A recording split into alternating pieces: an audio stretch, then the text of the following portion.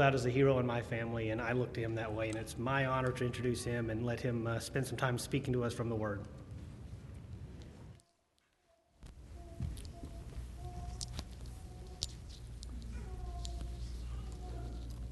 May have an accident I usually do anymore when I'm in the pulpit with water. I may have an accident not because of me, but because I have an Auburn fan introducing me, and I have a Florida fan controlling me in the back. So I have no hope this morning without being sabotaged.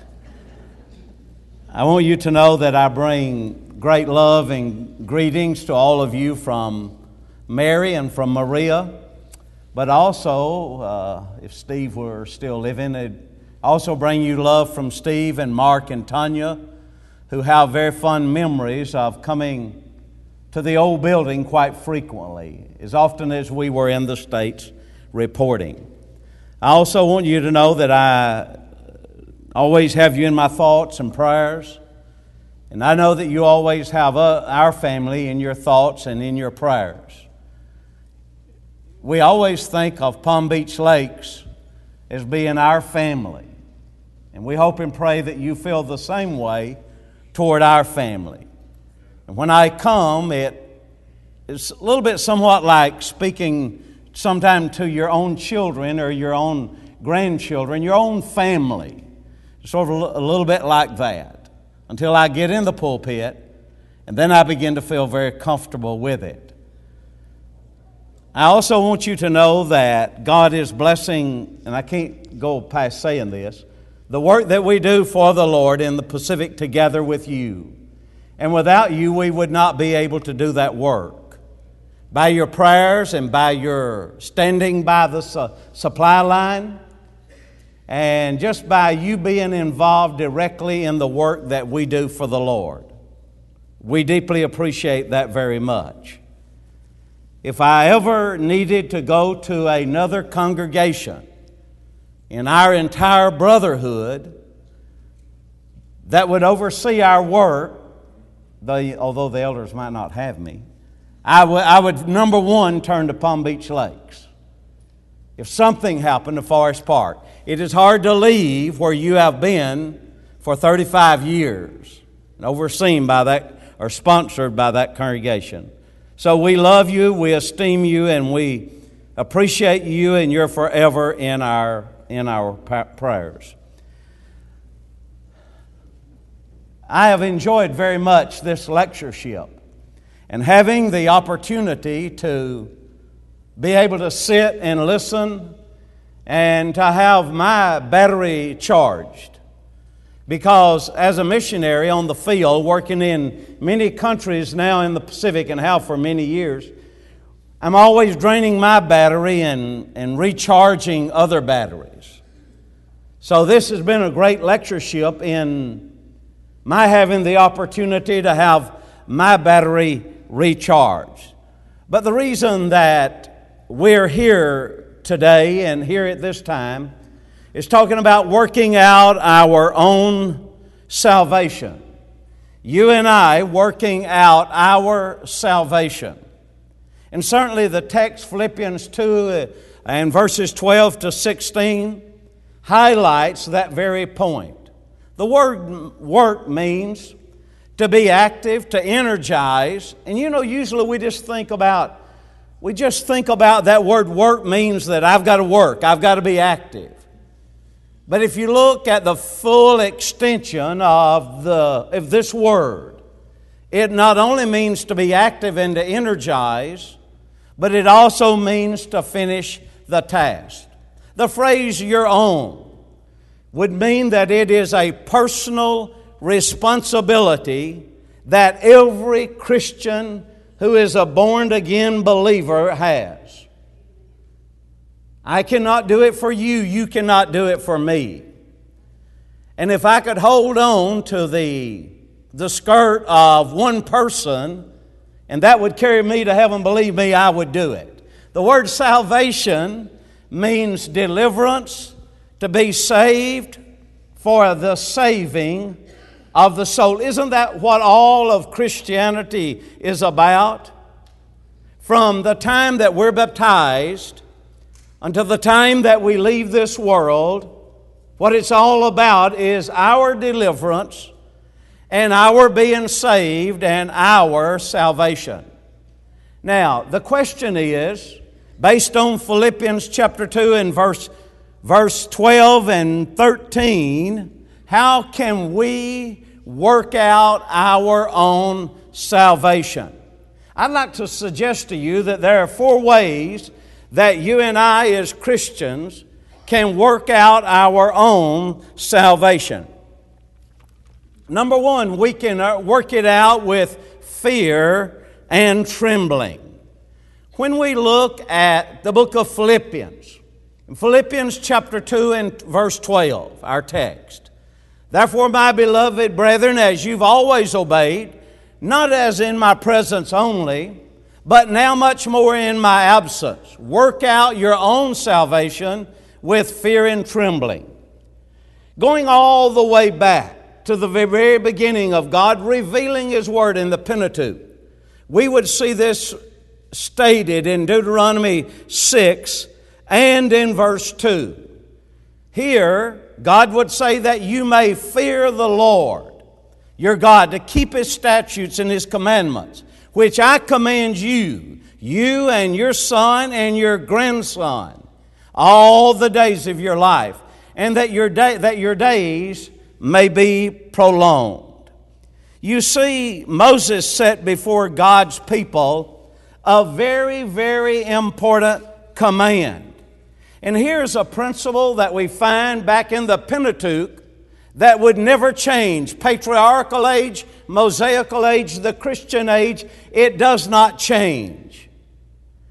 Here is the instruction that every redeemed of God in any age must remember.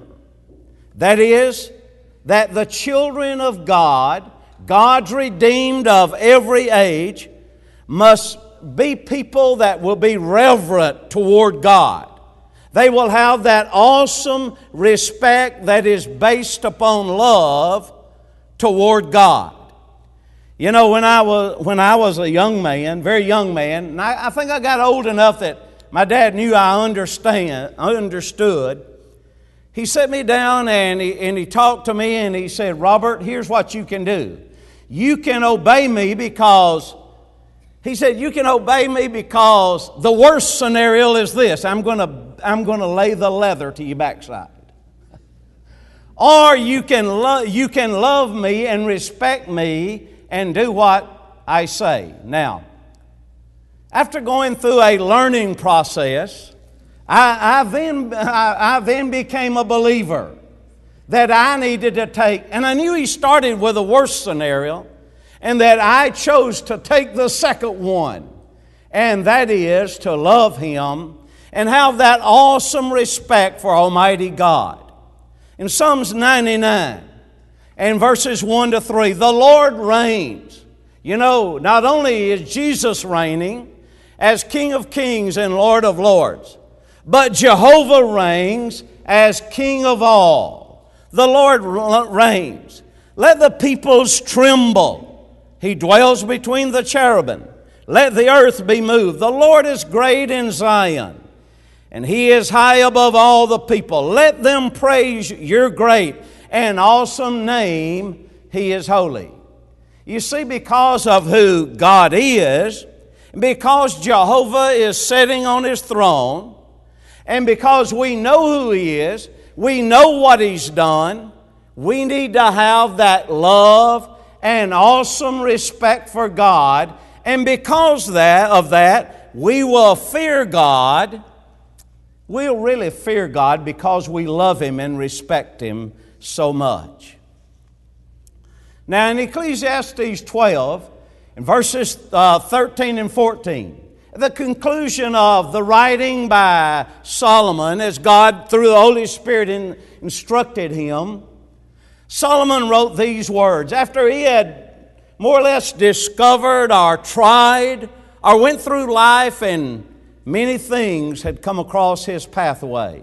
Let us hear the conclusion of the whole matter. Fear God and keep His commandments. For this is man's all.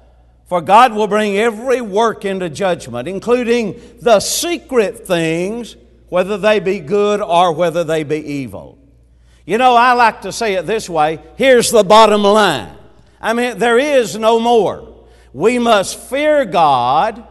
That is, have that awesome respect that is based upon great love for God, and this will lead us to obey Him. You know, I had two choices, right? I had two choices. Listen to my Father or suffer the consequences of a leather strap. Now, I knew that leather strap. Young people, it was not abuse. I only took that a few times. And I learned that it wasn't abuse, it was great love. And my father always sit me down and told me that before I got it. But then I also learned that there was a better option that I had. That is to have this awesome love and respect for my Father. And this would lead me to obey. Look at Ecclesiastes 12, verse 13 and 14. Let us hear the conclusion of the whole matter. Fear God, and here is that coordinating conjunction and. It's tied to keeping His commandments. You know, we will not question God. We will simply obey God if we fear God. What does it mean to fear God? To have that love, excuse me, to have that love and awesome respect for Jehovah God. Because He is the King of all, and He is sitting on His throne. In Hebrews chapter 12, in verse 28 and 29, the Hebrew writer would say, therefore, since we're receiving a kingdom which cannot be shaken, let us have grace by which we may serve God acceptably, with reverence, there it is, and godly fear. For our God is a consuming God. You know, if we fear God, we have that awesome respect and love for God. Maybe I should say that awesome love and respect for God. Then you see we will do that which is acceptable in His sight. We will not question God. I always enjoyed my children questioning me. One time we were traveling on a flight from Honolulu back to L.A. because there were no direct flights into Atlanta in those days. And between Honolulu and Hawaii, I believe that Steve and Mark must have asked me a million questions. And finally, the person sitting behind me said, leaning over, Mister, you have the most inquisitive children in the whole world. They have not stopped asking questions. Well, what reminded me of that is when Greg and I were flying from Atlanta, and there was a little boy sitting behind me, and everything that happened from the time we left the terminal, taxied out, and all the way until he fell asleep, then he had questions for his mother who was sitting next to him. But this is a different situation with God. God has given us all the answers we need, and when God speaks, brethren, I'm telling you, literally, that settles it. And we do not have the right to question Almighty God. And if we fear God, have that reverence and awesome love and respect for God, we will not do that. And then the second way that we may be able to work out our own salvation, or we can. It's all in the text. I love textual lessons. It's all found in Philippians 2, verses 12 to verse 16. The second thing that we can do is to do all things without murmuring and disputing. Now, we have a problem with this. And the reason that we have a problem with this is simply because we are an inquisitive people. That is good in many ways. But in many other ways, it can be a problem. Philippians 2 and 14. Paul would say, do all things without complaining and murmuring. Do all things without complaining and murmuring. How many of us are guilty of just that? I mean, whether it be God's Word and a command or a principle or an example that is binding, whatever it is, have you ever caught yourself just complaining and just murmuring about it, disputing about it? And especially if it comes down to the elders making a decision, and the elders make that decision, I'm telling you, it just starts, doesn't it? And no matter what the decision is, whether it's a right and a left, or whether it is a back or forward, whatever it may be, you just know, am I right? Am I being realistic? It is going to start. And you know it's going to start. You know, we ought to be ashamed of ourselves in this area. The word complaining really means a murmur, a murmuring. And listen to this, it means a muttering. You know, I always know when Mary is upset with me. I know that. I usually know it when I say it. As soon as it came out of my mouth, I knew it, or when I did it.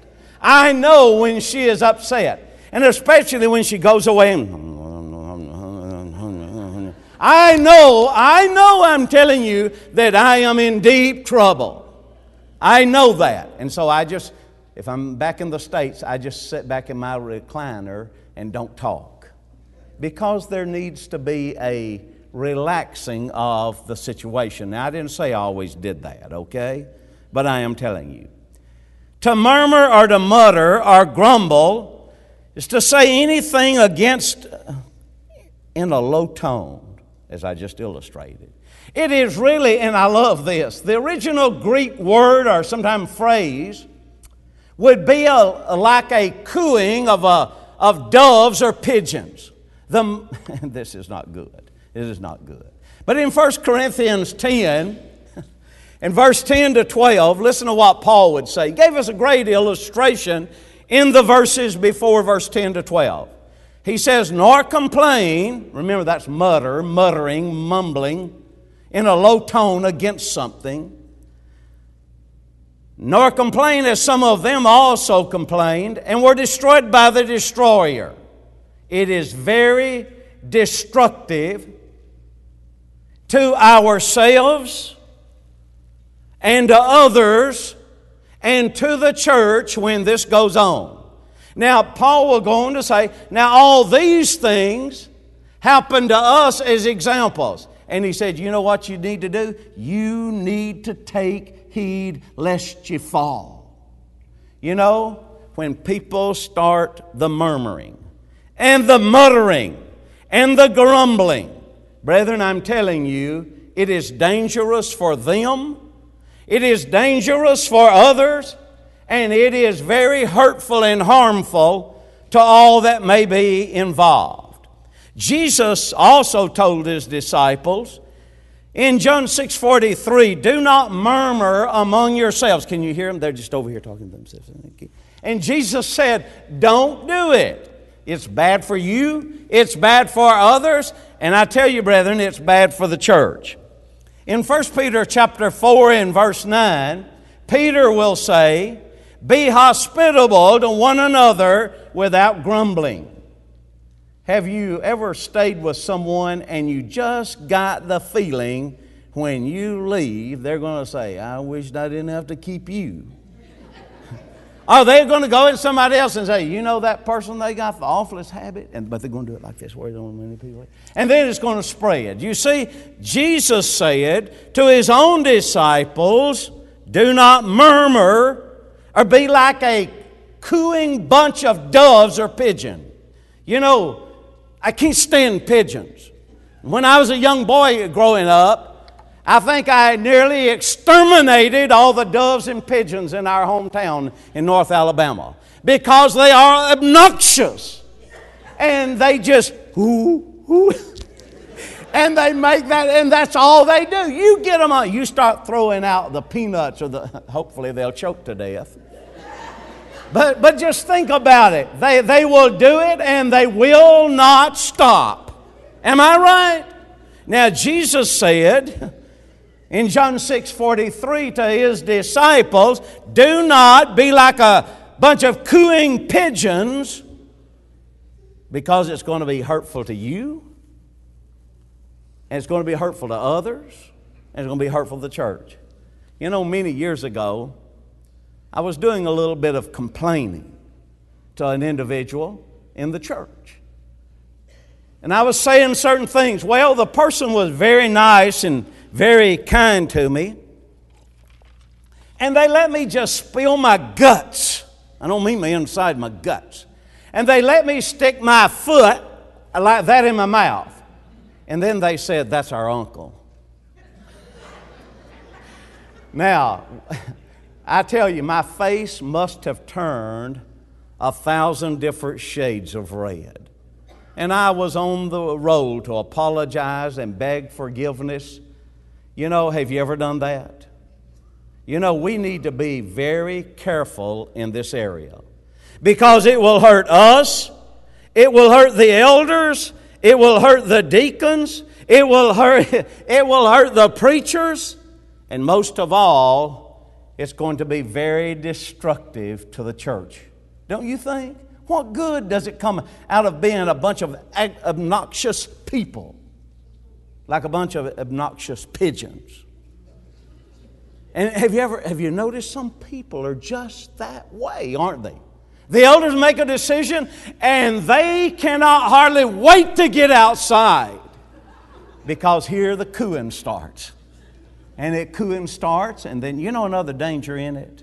Does it spread? Have you ever got caught up in it? Have you ever got caught up in it? Unintentional, maybe we would even get caught up in such a thing. Oh, well, I've been guilty of it, and I'm sure that most of us have. Brethren, Paul would say we need to take heed in 1 Corinthians 10 in verse 12, lest we fall. You know what the destroyer desires to do? His desire is to destroy us as a child of God. And one of the ways he will do it is by murmuring and complaining. By murmuring and complaining. In 1 Timothy 6 and verse 4, Paul would say to Timothy, he is proud, knowing nothing, but is obsessed with disputes and arguments over words from which come envy and strife and all these bad things that should not come to the child of God. You know, once it starts, it grows and it develops. And then the third way that we can work out our own salvation. And brethren, this is something that we have to work at. Something that we have to work on every single day of our life as a child of God. The third thing we need to do to work out our own salvation is by shining as lights in the world. You know, this seems to me, but then I stop and think, and I say to myself, this was not always the case in my life. And so I know that this is an area that we must grow in. Each one of us need to examine ourselves. We need to look at ourselves, and we need to say, think about Philippians 2:15, that you may become blameless and harmless, the children of God without fault in the midst of a crooked and perverse nation or generation, among whom you shine as lights. Think about the world we live in. Am I right? Think about how crooked and perverse it is. Think about the world we live in. How evil and terrible that. Pick up the newspaper, turn on the TV. Get on those raspberries you carry around all the time. You know, and I've tried to use them, and they made me have arthritis in the thumb, so I stopped. You know, get on those things. And don't you see that we live in a crooked and perverse nation? Am I right, brethren? Do we do that? Yes, but he says you can shine as lights in this crooked and perverse nation. In Daniel chapter 12 and verse 3, Oh, how Daniel and some of those princesses that went into Babylon, how they did this in that faraway land. Those who are wise shall shine like the brightness of a firmament, and those who turn many to righteousness like the stars for it. Brethren, we need to shine for the Lord. Sometimes we don't have to say anything. It's maybe sometimes what we don't say or the way we don't act, that others see Jesus and the beauty of Jesus in us. You know, if we are wise, if we're wise as children of God, we will shine like the brightness of the firmament. I love to be in the South Pacific because south of the equator and where there are not so many street lights and floodlights of all description, you can just look across at night at what God created, and it lights up the sky and the earth in which He created. So you and I can shine as lights. And then you know Matthew chapter 5, verses 14 to 16. You're the light of the world. Many years ago, when the children were growing up in Fiji in those early years, and even as they got older, and we would drive all the way around on the western side of the big island of Viti Levu that we lived on. We'd drive all the way around to Nadi and Laitoka and Ba, and around to Raki in that area. Then we headed back after a day's work, or a day or 2 or 3 or 4 or 5 days of work. We would head back home towards Suva, Fiji. You always knew that when you came up on a large hill about Navua, which you do not know about, but I would like for you to go sometime and see it and to be a part of the work. Just sign up. There's a sign-up sheet in the back. You can just sign up, okay? I'll take the whole congregation. That didn't say I'd pay you way. But you may see Navua, and when you reach the crest of that large hill, it's really a mountain, you can see Suva lit up in the background. And the children would always say, Mom and Dad. I don't know why they always say Mom and Dad, Jonathan. They always say Mom and Dad. Now, that's good. I like it. They would always say, Mom and Dad, we're just about home. Those lights served as a beacon to indicate to them that we were just about home. And then Jesus would say, let your light shine before men. Here's the reason that we may glorify the Father which is in heaven. You know, isn't it a wonderful privilege that we have to shine as lights in the crooked and perverse nation? In a nation, in a world that is in the darkness of sin, that because we shine as lights by walking in the light as He's in the light, you know, we shine as lights, and that light dispels the darkness. Children love a night light. One thing I'm discovering, older people love a night light, but for, well, no, same reason. So we may not bump into the wall or stumble over something. But you see, light dispels darkness and is very good. Jesus would say, Paul would say in Ephesians 5 and verse 8, for you were once darkness, but now you're the light in the Lord. Walk as children of light. And when we're walking as children of light, again, we dispel that. Think about the power and influence that we have within us through Jehovah God and His Son, Jesus Christ. We can dispel darkness. You know, I walked into a group of governmental officials, and when I walked in, I did not say a word. One of them said, the preachers walked in, I heard him mumbling, there's that obnoxious cooing like doves. And I heard him say, the preacher walked in, don't anybody curse. Well, they said really swear, which is a British term. And he said, everybody get rid of anything that's not good. I didn't have to say a word. And sometimes we can silently have a great effect upon others. Do you believe that? You know, the night Jesus stood up and girded Himself with a towel, He did so without uttering a word until it was time to utter it. But he made an impact on that gathering of disciples that would be heard forever around the world in every nation where men and women and young people obey the Lord and follow the Lord. In Matthew chapter 13 and verse 43, then the righteous. Well, who are the righteous? Well, look at the first part of the word, key off of it.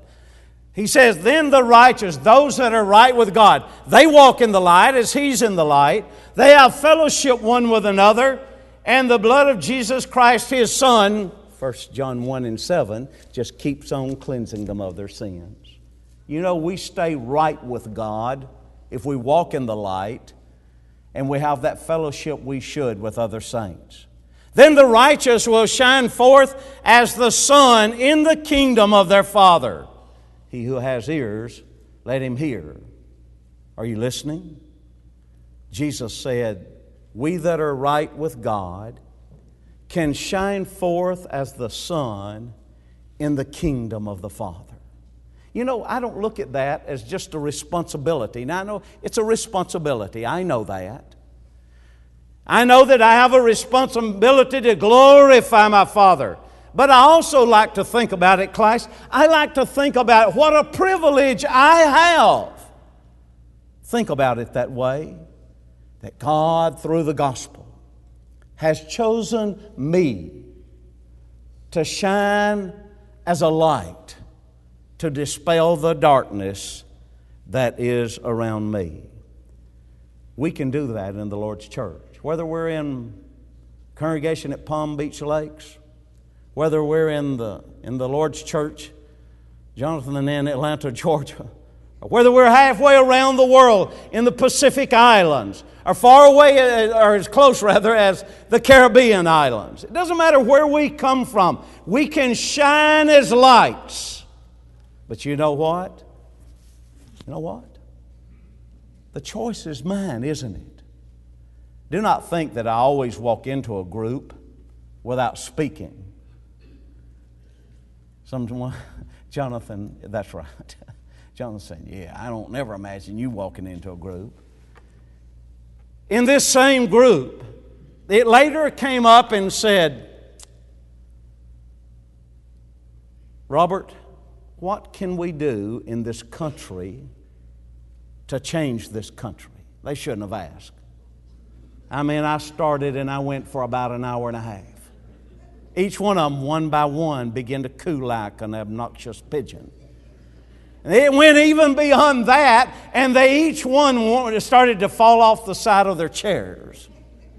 And every time they did, I'd say, are you listening? And they'd come to attention again.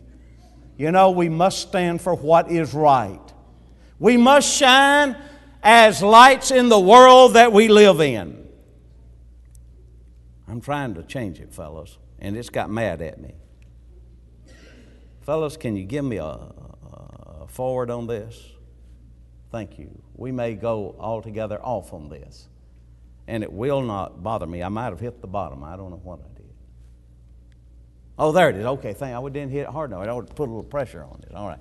Number 4, the fourth way that we may be able to really work out our own salvation. Remember, Paul's writing this letter to those that are children of God, those that are Christians. And he will say, you need to hold fast the word of life. You need to hold it fast. Now, let's look at some passages that talk about that. Philippians 2:16, holding fast the word of life, so that I may rejoice in the day of the Lord. Important? Yes. That I am not run in vain or labored in vain. You know, wouldn't you hate to come down to the last 5 years of your life, or the last 2 years of your life, and the last year of your life, and you shipwrecked your faith? You think about it. You've been in the church 5 years, 10 years, 20 years, 30 years, 40 years, 50 years, and you come down to the last year and you shipwreck your faith. We need to hold fast.